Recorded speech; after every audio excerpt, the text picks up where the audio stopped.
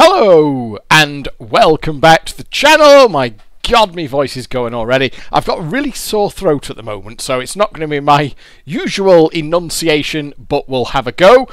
Also, going to be honest with you, it's getting perilously close to Friday and I haven't got the video done, so this will be another Bandicam job, just with pausing the recording and resuming for the cut. So it's not going to be the most elegant of videos, but I will do my best, and I always like to try and get a new video up on Friday. So you'll have to just bear with me if this isn't up to my usual exceptional standards of Oscar-winning superbness. So then, what have we got going on here? It is time to put something new into the Hall of Fame. Now let's have a look there. There are, yes, automatically saving, thank you. We've all got Office 365 subscriptions now. We're all using OneDrive and Office 365. It's all a little bit shiny and new. So then, there is the current list of residents of the Hall of Fame, and you can see there down at the bottom, this is going to be the latest, the new resident of the Hall of Fame. It will be the Barcrest 6-pounders, because I'm not putting a single machine in, or in my head at the moment it's not going to be a single machine. It's going to be a whole kind of plethora of machines, because there were loads of these, and I think Barcrest had the AWP absolutely nailed. They got this thing down to perfection in the £6 era. And specifically, they did it with a whole range of start to trail finish feature machines. So we've got two of them here, which are adders and ladders and Roadhog. Now I've very deliberately got adders and ladders here because this actually started off on a £4.80 jackpot. I have got it in my head that this is the first of these absolutely classic Barcrest £6 jackpot machines, start to finish trail games that they did, and there were lots of them. I've put a list together which I'll bring up on the screen in a moment. However, adders and ladders definitely started on a £4.80 jackpot, but right at the arse end of the £4.80 era. And they obviously knew that it was going to be changing in the very near future, because the layout here, as captured by Re-Emulated, the chap who's gone through several names over the years, little bit chameleon-like, he does keep reinventing himself, but he has been around on the fruit machine emulation scene basically forever, and his layout captures it here perfectly with the decals. Can you see there? And I do remember this being on the real machine back in the day. Can you see there that the blue 7s and red 7s have got those little decals there? And they very deliberately, if you look on the actual feature trail here, because that wasn't done with decals, then the spot there right at the top is token jackpot, and then the end of the trail is all cash jackpot plus repeat chance.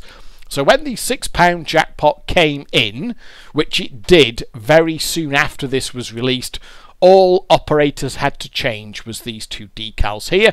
And I think that also explains why the triple bars are £2.20 and not £2.40 as well. Because when this machine was originally released on the 480 jackpot, of course, your blue 7s would have been £2.40.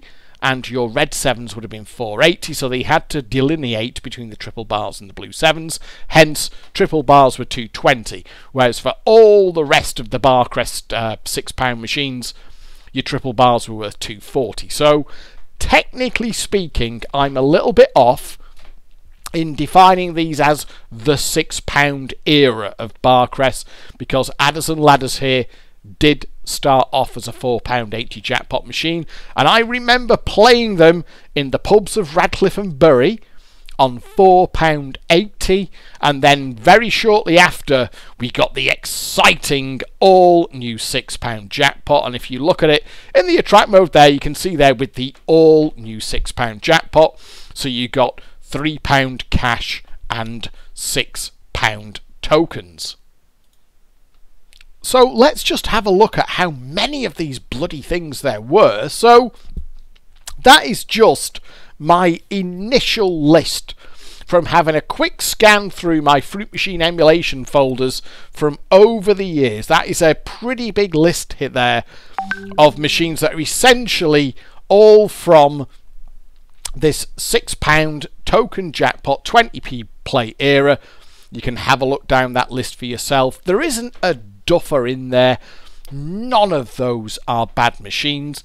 I think Run for Your Money is a little bit of an outsider because that wasn't a start to finish trail. It had these sort of concentric levels moving, and it's a bit more of a round and roundy one. But looking at them there, I think all of those other ones there are start to finish trail machines.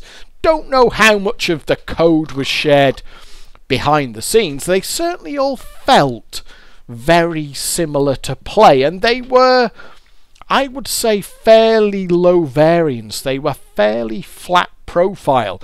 If you compare them, sorry, that is staying in. If you compare them with the likes of, say, the Maygays of the time, like your Pink Panthers and such like, they were more streaky.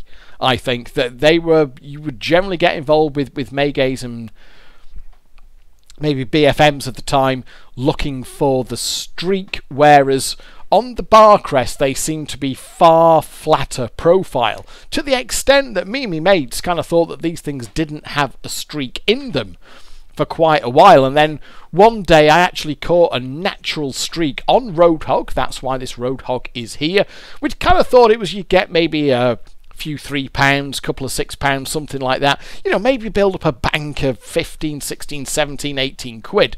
But they didn't seem to have that 30 odd pound plus streak in them that the Maygays, not the BFMs, because the BFMs weren't really streaking in the 480 early £6 era, but maybe your aces, your play it agains and all that kind of thing. But then one day I was out in a pub in Manchester and caught a Roadhog on a proper streak, and it went for well over 30 quid. So they did have streaks in them, but they were rarer. These were fairly rare streaks, but they did have them. And what I am kind of saluting here is the masterpiece of AWP design that all of this Barcrest family of machines represented. Let's just bring the list up again. Scan down that list there. These were all really good fruit machines. And if it weren't for the fact, frankly, that companies like Barcrest and their designers were so good at creating playable, fun, and let's be honest, addictive machines on awful percentages. You've got to give credit to AWP designers, because they're working with absolute dogshit percentages of like 76, 78%, which is what operators tended to put them out at, despite the developers of the machines themselves saying you want to be putting these out at 84% or better to give your players a decent game. The operators ignored that because they were greedy, and yet somehow the developers, the designers of these games, the various fruit machine companies at the time, managed to churn out enjoyable, engaging games, even with these awful percentages. Now, of course, they were helped along a bit by the sensible stake to prize ratio, whereby you've got a 20p play and a £6 jackpot. So your jackpot there is effectively 30 times your stake, which wasn't far removed from the kind of jackpot stake ratio on the £4.80 jackpot, where it was 24 times. I think you can see that through the history of fruit machines as a whole, where the jackpot as a multiplication of the maximum stake was sensible. The games tended to be better, and they tended to be more fun, and you could play them for enjoyment as rather than just trying to win money. And now we've got, obviously in the £1, £100 jackpot era, so where your jackpot is now 100 times your stake as opposed to 30 times your stake.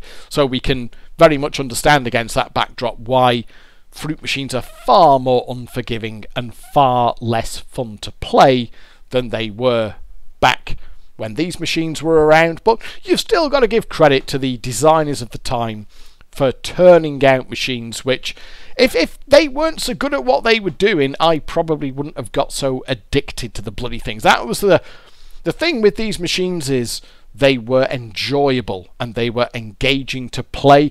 You knew that you could win money, but they kind of entertained you while you were gambling, and even when you were losing your money, there was something about them that there was a real hook to them that I do not get with modern machines. It may just be that I've got older and I'm not bothered so much anymore, but I've got it in my head that if fruit machines back in the early 90s were as utter nonsense shit like they are now, I would have never got involved with them as I did. But this is what was around in 1990, 1991 and 92 when I really got balls deep in fruit machines. So I have said this before, it's a little bit bittersweet, because on the one hand, I've kind of got my rose tinted glasses on, and I'm remembering these as great machines, which they are, but I've also got to be mindful of the fact that they were, I'll say responsible, I'm responsible for my own actions, but they were part of the worst years of my gambling addiction. But all that said, you've got to give credit where it's due, and these were great machines. A lot of my friends and the people that I was around with at the time went out to the pub with, they could play these machines and they could enjoy them, and they put a few quid in, maybe they'd win, maybe they'd lose, and they did, you know, they weren't the helpless addict that I was. So that's kind of on me, it's not on the machines themselves. So with that said, let's have a little go through them. Now, I've got 4 in particular that I'm going to have a look at here. We're going to do Adders and Ladders and Roadhog, and then we've also got behind here Andy Capp and James Bond 600, all around in very much the same time period. For Andy Capp and James Bond, obviously the £6 jackpot was very much, it's kind of part of the scenery at that time. And James Bond itself, of course, is making play. The fact that the jackpot is £6, there was also a kind of reskin, semi-clone of Adders and Ladders called Hyper Viper, which was released with the £6 jackpot. It was kind of a slightly updated Adders and Ladders, but that started with the £6 jackpot. The other thing that happened in this era, by the way, is that Barcrest went to the full sample sound package. Now, going down this list here, Adders and Ladders and Hyper Viper and Viva Las Vegas all had the Yamaha synth chip in them, which sounded fantastic. I love the sound and music that Yamaha synth chip generates, but they then moved to a full sample package. I have kind of got it in my head that Roadhog may have been one of the first, if not the first, full sample package that Barcrest did. It was certainly very close. I clearly remember them having one of these in the Royal Oak pub in Radcliffe, and some engineer, I don't know if by accident or on purpose, had left the volume right. It must have been pretty much 100% volume. And this cabinet had, there was, you can't see it here, that some cabinets for Barcrest a little bit later had like a shitty little speaker up here. Viva Espana and Duty Free had a shitty little speaker up here, but these earlier ones had a fairly big meaty speaker down near the coin tray, so we can't see it on the layout, of course, because it's out of where the layout ends. Well, they could kick out some serious volume. And I don't know whether this engineer just liked the fact that there was fruit machines that were playing like proper kind of music samples, and the Beatles, because it plays you, you know, You Can Drive My Car when you get the jackpot on Roadhog. So it's a little bit of a transition phase in that period, in that respect as well, in that all of the manufacturers, not all at the same time, but they all went from older, either really shitty sort of AY chip effects, which some of the earlier MPU4 machines had. A few of them, certainly definitely Maygay and Barcrest had this sort of interim level where they had a little bit more of a synth chip going on, and then all the manufacturers moved to full sample packages. So let's just put a few credits through adders and ladders. Now, I've just loaded these up. I've got no idea where they're actually up to. So, I mean, these generally, none of them went too mad, really. So I'm hoping that we won't find any of them completely on the bums. And let's just see what happens. Ooh. Now, the thing with these is, there were adders and ladders, for me, was always a little bit like the Maygate at the time, whereby you wanted to try and leave the hold after nudges for a feature, because it did seem more likely to offer you the hold after nudges for a feature than a win. So we're in now. Now, the absolute shit start it liked to do was just roll a 5 and give you snake bite. We don't want that. There we are. We've got past... Oh, God, that's... Okay, now if it stops at a quid, it's a collect prize. If it's 120, I can carry on. Now I can carry on. And I've got past that shitty little snake there that drops you down to 60p. It's looking okay-ish for now. So 1, 2, 3, 4. So I could already have 3 quid. And you know what? Out in the wild, I'd have 3 quid here. But for the sake of this, we'll carry on. But it's pretty ruthless, this machine, when it comes to killing you. Oh, skill cash. Now, skill cash is a... Well, I say easy. That's 3 quid. But I've always got the feeling that it cheats you. It goes up and down the lights here. And I've always thought that it cheats you on the jackpot. So it goes whoop, whoop, whoop, whoop, whoop, whoop, and whoop, whoop, whoop on them. So I'm not going to take that. Plus, oh, God. Oh! Well, there's a start, isn't it? Now, the thing is, why would you ever carry on? Yes, if you want to get to the end, to get the all-cash jackpot, that would be fine. But it did love to roll a 1 here, so we're going to collect our token jackpot. And you get a nice little sound and light show just for 6 quid. So, I did not know that was going to happen. I didn't know my first board there was going to be the token jackpot, but that was a fairly good start there. There we are. So we'll collect that back out and just have a little listen there to that that Yamaha synth sound.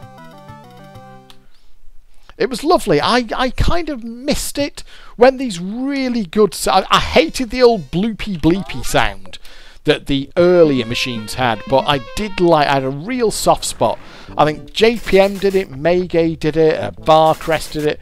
They all got like a nice little synthy chip style thing going on, which I to this day, I have a real... Oh, ooh, just dodged the snake there.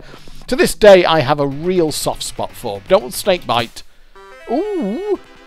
Well, it's going to be 3 quid even if I lose. Oh, and it has. That would be fine, and I would actually be quite happy with that, because I was an absolute bugger with this for just carrying on. You would collect, I think, Cash Attack. Can you see there, that blue square? Cash Attack and Super Stepper. I would generally collect, because they were like a win series-y kind of thing, and they could go for reasonable amounts as well. So we've got another feature. We seem to have caught this in a fairly good mood, don't we? So let's have another feature. Ooh, how many nudges for a jackpot? 1, 2, 3, 4. See if we can manage that. I mean, it's flattering me a bit here. It can be an absolute pig right down at the bottom of the board. When it's in a bad mood, 5 to that is really common. You've got that one there, and it loves to use that snake there, which just drops you back down to 6. Oh, fuck off. Drops you back down to 60p. Now, this is... I could still survive this. Oh, and there's the snake bite. Ah! 80p, and that would be, it just pays out that in tokens, so it would have just spat out 4 20p tokens at me. That's why I didn't see that go in the bank, by the way. Nothing's gone wrong there. That would have just been... In fact, you can actually see there, out is 68, so that's the £6 jackpot and the 80p of tokens. It would have just spat out as soon as you get the snake bite, drops you back down to the start. And then you get your crappy little token pair. That's a nice, challenging climb there, up to £2.60. Oh, bugger. Oh, for... Bah! Well, we started off fairly strong. It's going to spit out, yeah, 3. We'll collect out our 3 quid. I'll just put 1 more pound in. And I mean, my whole point with this video, I think, is just to... Oh, there we are. That's that nice little hold after nudges. which it does seem, I'm sure it's not just my imagination, same way with the Maygays, where you would go for a hold after nudges on the feature rather than actual paying symbols. This machine in particular did seem really, really happy to give you... Oh, God, don't you dare snakebite. Oh, boost. Did seem to really be happy to give you the feature hold, but not a win hold. So we've got past the... Is there another... I don't... Oh! Well, you're going to have that. It actually has. I think if you fuck it up, it does it for you. There we are, yeah. And another jackpot. There we are. Splendid.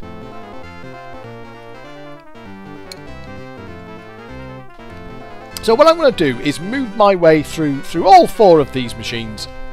And the idea is to just demonstrate across all of them that whilst you could win or lose, unless you were absolutely getting, you know, if they had done their very rare streak or something like that, or if there was an exploit on them, because I do remember getting my ass kicked a few times by these, but generally speaking, you could walk up to one of these machines and you didn't need to have a huge amount of money about you, just kind of a tenner. If you had like £10 coins, or were prepared to go back to the bar and change a £5 and get another £5 coins, you could usually get a decent game out of these. So let's just put... Now again, I have no idea what's going on happiness-wise. So on this machine here, the one on the left there we had, that was a re-emulated DX. It is going back a few years, that one. It's certainly not from the new era of MFME.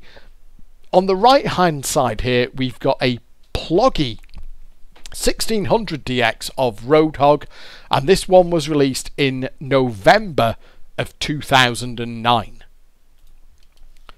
I think the 1600 DX had got a little bit more in the way of sort of popular acceptance by them, but it was still a fairly spicy proposition. But of course we had, oh, there's 3 holds. We had MFME V3 by then, so you could do the resize. That was the thing. Once you got the resize option, kind of everyone was happy, really. So then, let's... Oh, now we obviously want to pass this, otherwise we have to have the shitty auction. There we are. Now the coppers are probably going to do some challenging moves in the not too distant future. Wow, it's letting me get way ahead there, but... So I've got £3. Oh, you're joking. Not 100. Oh, skill. Oh, come on. So I can have the jackpot. You know, oh, can I, you know, I'd actually go for Top Gear. It's not going back to Top Gear, so I'm going to have the jackpot. Baby, you can drive my car. Baby, I love you. Beep, beep, beep, beep, yeah. So there's the Beatles and Drive My Car. I very clearly remember me and my mates being quite astonished that a fruit machine in a pub was playing the Beatles at us. They're the things that we were impressed by, you know, 27 years ago, 26, 27 years ago, something like that. This must have been out. So this is, in many regards, Roadhog and Adders and Ladders, and indeed all the machines that I'm going to look at here. They're kind of cut from the same cloth. Ooh, what? Can we not get a fucking... I mean, the feature's not up there. I can see that, but... Oh, you know, that was past part. Well, I might be able to do better there and leave it on the feature. So yeah, they are all kind of different sides of the same coin in that that should hold. Oh, that didn't hold. They all do basically the same thing. You've got a sensible stake to prize ratio, and Barcrest have been able to use that to give you. So I can either hold after nudges there, or hold. See, it did a little flash on the reel, so it will just give me a nudge to put me in. All right. And Barcrest, I think, were the masters of this stake to prize ratio, and they used it to create. Ooh, come on.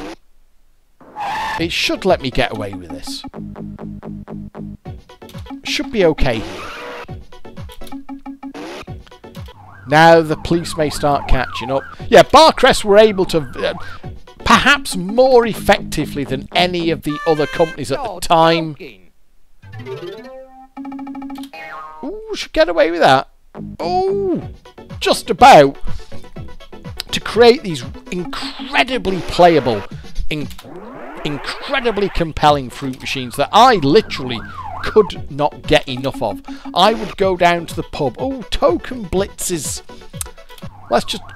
I should probably collect that. You know what? I will collect token blitz. So that's £1.60. We can't actually... This will not add into the bank, because it literally just paid out the tokens. So that's, what? £2.40. There's £3 in tokens. You wouldn't be too happy with that, would you? Okay, so there's £3.80. Well, that's not too bad, but it's about exactly where you'd expect it to be. Oh, there we are. Hold all three. But yeah, I would go out. I would go down to the pub. If I only had like a tenner, literally, if I had 10 quid in... You can fail that sometimes. If I had 10 quid in all the world, that would not stop me walking down to the pub. And quite often... Oh, fuck. Step out of the car, please. Not even buying like a proper drink, just getting like a Coke. Oh, shit, I've held something there. Not even getting a proper drink, just buying a Coke, just to give me the maximum amount of money, because that would give me £9 odd to play the machines with. And yeah, I was absolutely consumed by these things, and there was nothing I liked more than just being able to get myself to the pub. And it was usually the pub. The arcade would do as well. I was a very frequent patron of the arcades of Bury and Manchester at that time, but my preferred poison, if you will, was the pub, because then you could get alcohol and gambling in one convenient package. Unless, like I say, I was really short of cash, in which case, like I say, if I only had like a tenner, then the gambling would take precedence, and I'd kind of go down to like a soft drink just to give me the maximum amount of money to play the fruit machines with. But my preference would be to get drinks and gambling, because that's a healthy lifestyle choice, isn't it? So this has gone a little bit dead here. We'll just see if we can take it out for one more feature. Has Ploggy enabled the token input? Yes, he has. Good old Ploggy has enabled the token input. I didn't get the 3 holds there, so... Ooh, so I've not... Well, £11.20 in, £9.80 out. I did far better on Adders and Ladders, which was £6 in and £16.48. So let's move to Tier 2. Now, these are both Pook re-releases on MFME V6. The 2 layouts we were just looking at were older MFME V3 layouts, which will still run in version 5.1, but these are both machines that Pook has updated for the new version, actually version 6 and 6.1. So let's have a little go at Andy Capp here. I think he's gone a little bit less crap. Has he slightly undarkened this layout a bit? Because I always did think it was a shade on the dark side, this layout. Does look absolutely lovely though. I mean, all these layouts look lovely. And there we are, hold off nudges, and I cannot stress enough. It does need repeating here. Because you can kind of get a little bit blasé about it. But to just be able to load this up kind of at will on my PC, so I've kind of got out. I was trying to do this a bit more early on, and I've got out the habit, and it's very naughty of me, is to really give due credit and due thanks to all of the people who make the whole thing possible. Obviously, you've got Wizard himself with the emulator, the coding of the emulator itself, without which none of this would exist. All the layout designers, the people who've gathered resources and dumped ROMs and gone to the trouble. It's hard to make a comprehensive list of the and fully credit everyone for the amount of effort that goes into the absolute wonder, the absolute majesty that is. You know, we almost take it for granted now, but I think part of me still goes back to that state of mind in 2001 when I first loaded up a Fruit Machine emulator and was like, oh my god, its fruit machines on our PC. And now to actually have this this level of graphical fidelity, all of the work that Wizard's done on the emulator itself over the years as well, all the little glitches and slight, you know, some where the emulation wasn't perfect, you know, even with like the old MPU4 machines, even though MPU4 has been there right from day one, because the emulator was originally called MPU34, we had slight issues with the samples didn't loop properly, and oh dear, flow's good. That kind of thing. So even the technology that's been in there right from the start has been improved and finessed, and we're now really at go on flow, don't catch me yet. We're now at what I would say is really perfect emulation. We have got essentially the machines running. Oh, fuck off, back to sleep. We've now effectively got the real machines in just about every single regard running on our PCs, and it is truly terrific. So I cannot doff my cap enough to everyone who has been involved in making this happen, and of course Wizard himself for ushering in what I would call the kind of second era of fruit machine emulation with his release of MFME V5 in November 2016, when we kind of thought it was all over.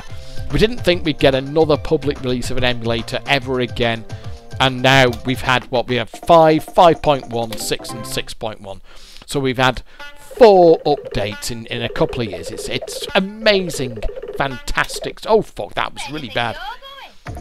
Superb stuff, and to have, you know, we've got some of the classic layout designers, you know, your Ploggies and your Pooks, and new layouts as well, you know, your new layout designers, your Vectras and your Tommies. So I know Daddy's still around and so on.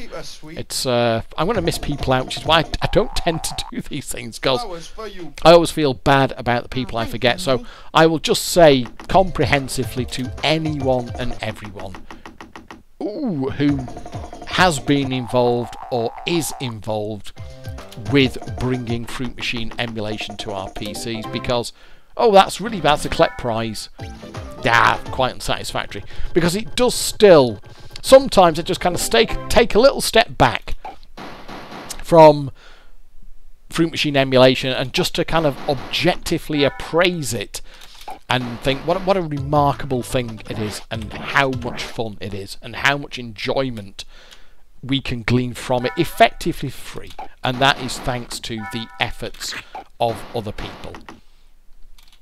So yeah, absolutely, I doff my cap to you, I salute you, and thank you very much to everyone, your efforts in the past and your continuing efforts, because I can load these machines up now and straight away a little bit of me is transported back 27 years or whatever it is to when I used to play these machines in the pubs and the arcades. It's remarkable stuff. What is slightly less remarkable, however, is how Andy Capp is playing here. Now, I've got it in my head. I did perhaps... Oh dear, come on. Oh, there's 3 holds. Now, there we go. That is a jackpot. So, what's going to happen here? It's done 3 holds, and if you've got a really good number on the reel, it won't spin it. So that is going to be a jackpot. It's going to be 3 quid, and it's not going to spin that 12. I mean, you could be a dick about it. I mean, the thing is, one of these here, was it Bartender? I think Bartender was like a win series thing, but really you're going to have your jackpot. Let's have the jackpot sequence.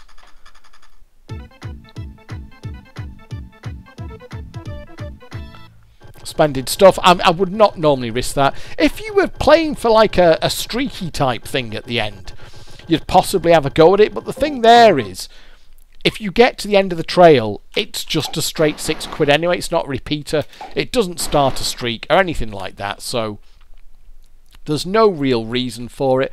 And I think I've got it in my head that Bartender there in that final little cluster, that is the one that is kind of the win streaky thing, which could go quite big. But there was no point really doing that, because if there was value in these machines back in these older AWPs, if there was value in them, you would generally get the value out just by playing them normally anyway, so there was not really much in the way of advantage. as far as I'm aware, of kind of forcing them out, as it were. So we'll see this out to another feature, just one more feature, and then we will go over to Games Bond. There are loads of these, though. Oh, it's worth... Oh, there we are. So that's obviously... Oh! I was just about to say...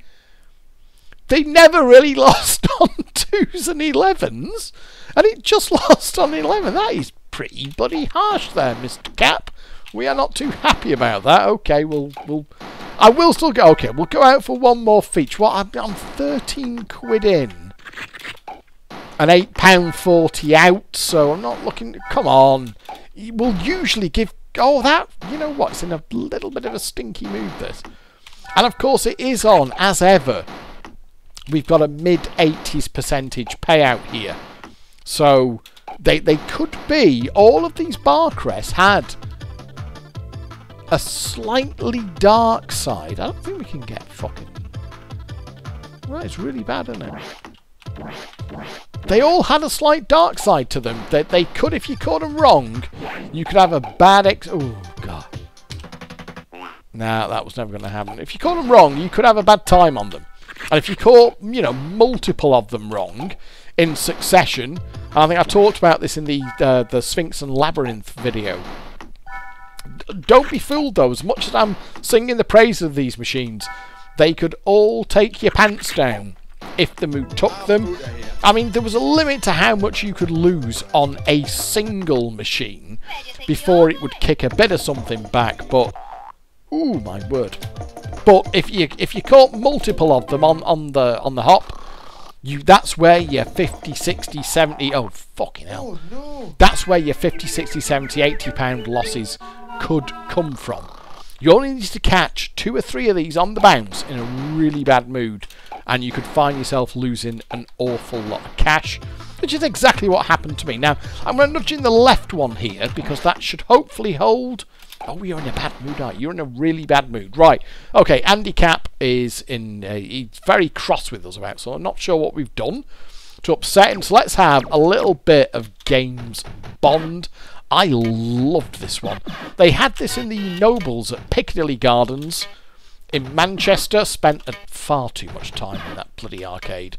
Really, there was the one that was right next to the Metrolink station at Piccadilly Gardens, and the one that was just over the gardens themselves. That was a big Nobles.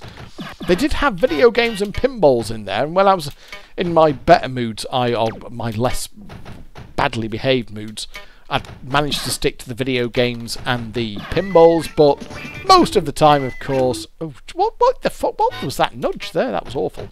I was in there for the fruit machines. I do remember this one turning up as a... Oh, there we are. Hold off for nudges.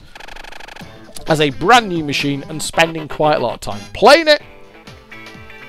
Well, that's not looking good for getting to the exchange, is it? I mean, what you would usually do there is just collect the 160... because this gamble is almost certainly going to lose. We'll go for it. Yeah, there was just 1 to 4 and 9 to 12 where, you'd have a go on them. But, yeah, your 5 to 8s, that was pretty much a predetermined lose. I think the machine was basically telling you, if you have a gamble on this, I'm going to kill you. We will go for 3 holds on jackpot, because they could all do it. There we are. Look at that. That is 3 holds for the fucking jackpot. When was the last time you played a fruit machine that could do that? That could just do 3 holds for a jackpot? You wouldn't even bother fucking holding the jackpot symbols on a modern fruit machine. But yeah, back in the £6 era, you absolutely would. Because they could just do that and 3 hold for the jackpot. There we are. Music.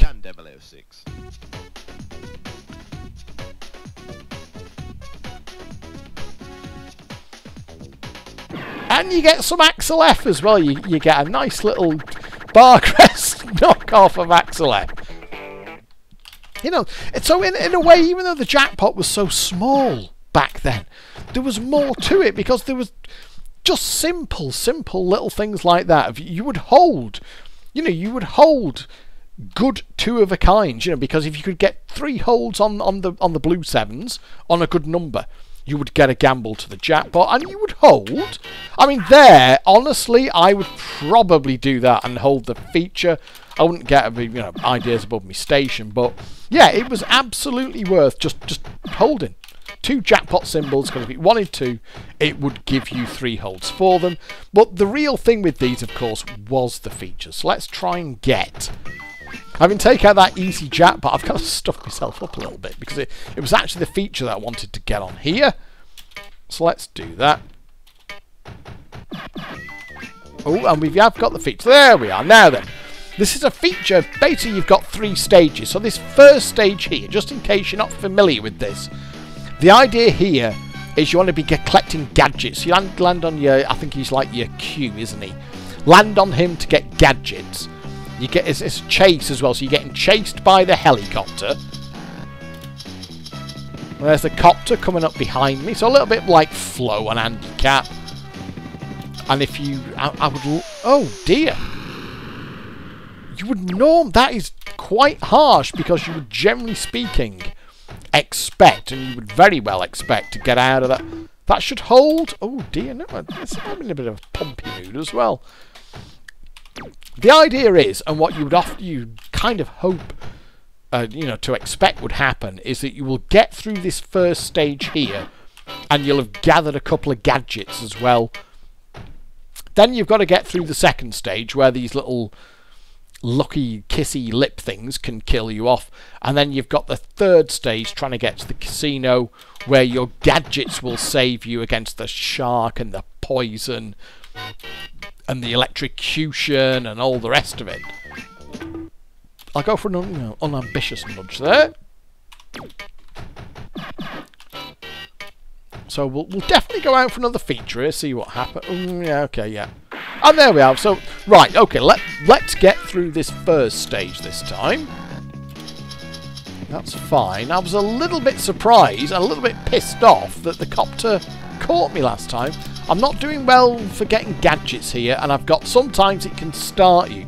See this little Professor's Thought bubbles up here? It can sometimes start you with gadgets, and I've got none. You would actually make the case there for just collecting hotshot, because I have got no gadgets. So my chances of getting through that end section there are pretty much 0. But let's go for it. Okay, well, it doesn't really matter in a way, so you just put me backwards or forwards.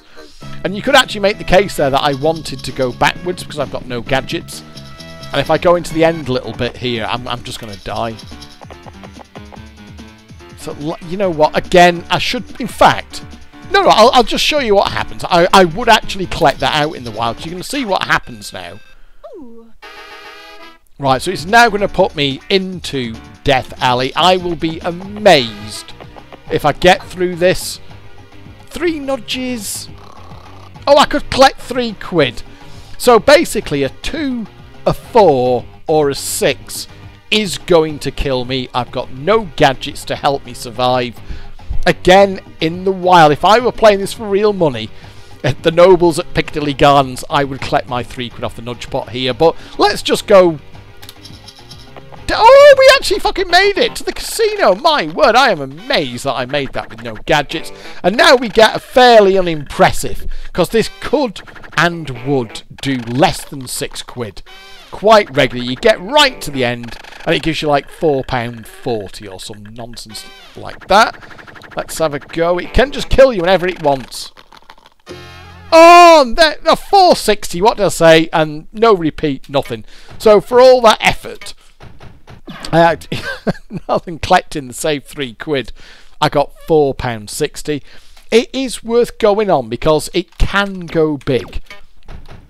Once in a while it will do you like 15, 16, 17, 18 quid, something like that, and you do feel good for getting to the casino. But when it's in a bad mood, yes, it will do stuff like that, and you'll be in the high £3 or low £4. Has he got a 3-all for jackpot again? No, it isn't. Okay. Let's just have one more feature. I mean, we've kind of seen that one now. I was really, if I'm honest, I was rather lucky there. To get to the casino with no gadgets is fairly unusual.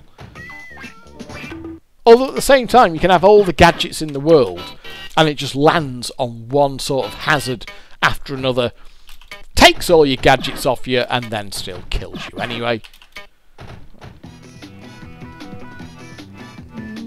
What do I need here? One... Oh, fuck off. Go for the double bars. Nope, didn't work. Okay, we'll have one more feature on this. And then we'll probably, where are we at? 45 minutes. We'll probably wrap this up at that point. Feature? No. It had a little think there with the sevens with the feature symbol on it. It actually had a little think about it there. What was it going to spin? Oh, there we are. There's our feature. Right, let's see how we do. Oh my god, my poor bloody throat here, losing my voice. There we are, there's a gadget. Don't catch me, you fucker. Yeah, we should be out of here now. Oh, no way! It was rather harsh, wasn't it? Okay, so I've not done so well on this one. I've lost, I've lost nearly a tenner on this one. And I lost about £8 on Andy Capp, but I did a little bit better. Where are the other two? I did a little bit better on these two. So I'll probably about eat. Well, no, I won £2 on that. Yeah, I have lost a few bob overall from these 4 machines. Now, do remember that these are all on nice mid-80s% payouts. And also remember that back in the day, like, there were pubs everywhere. So not only were there far more pubs than there are now, they were all rammed with fruit machines. Just about any pub, even small pubs, would have 2 fruit machines. So it was very, very easy to just go out and play these things ad infinitum. Add in your, 76%, 74 or 78% payout. And add in someone like me who would quite happily do nothing but play them. It's even then, with this small stake and small prizes, it is easy to see how you could lose quite a lot of money, and I think the Sphinx and Labyrinth video demonstrated that fairly well too. So that is the Barcrest 6-pounders. That's the list there. It may very well not be complete. That's just what I got from a quick scan through my various fruit machine emulation folders. I kind of love them and hate them in equal measures because they were so good at what they did that they got their hooks into me good and proper, to the extent that I could think very often of nothing in the world that I would want to do more than just go out to the pub or go out to the arcade and play them. And I will leave you with just a few samples of one of my favourite fruit machine little jingles, playing a little fruit machine sample here, looping a few times. One that I would listen to, a little bit like the EastEnders nudge sample, which I talked about in that video, whereby when I knew all my money had nearly gone, I could at least listen to this sample, loop a few times, and chill out a little bit, despite the knowledge that all my money had gone again. So, thank you very much for watching. I hope you have enjoyed this video. My voice is just about going, I think, so I will catch up with you next time. But for now, goodbye.